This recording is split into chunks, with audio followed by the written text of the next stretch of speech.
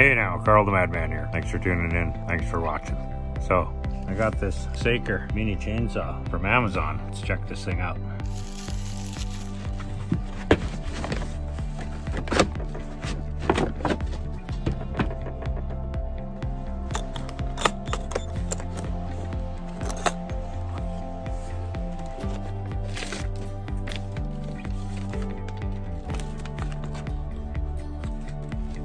Instructions are always good if you read them.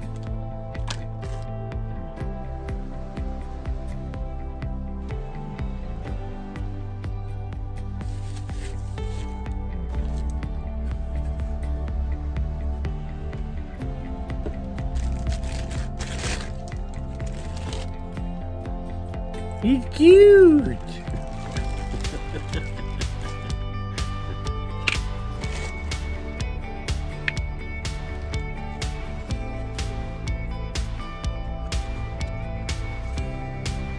That's it out of the box.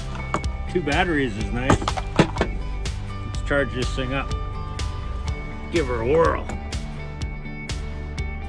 Just over 5 pounds.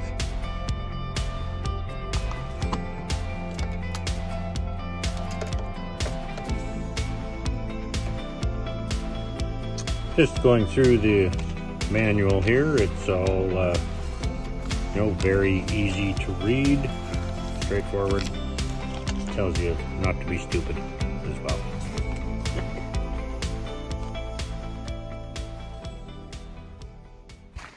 Alright, so I've got one fully charged battery.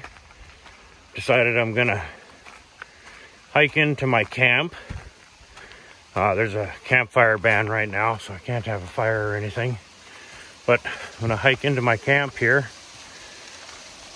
And we'll just cut up some wood.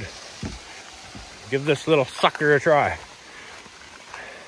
Figured I might as well bring it to where I'll be using it the most, and that will be camping.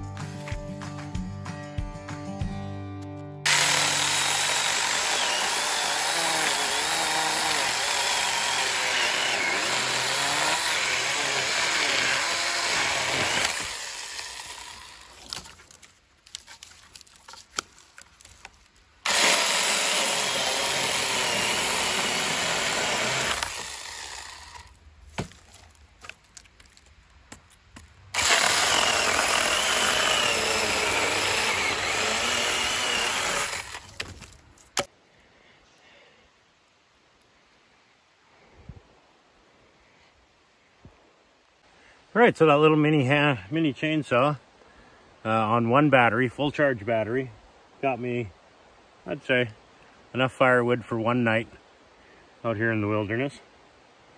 So 2 batteries, perfect.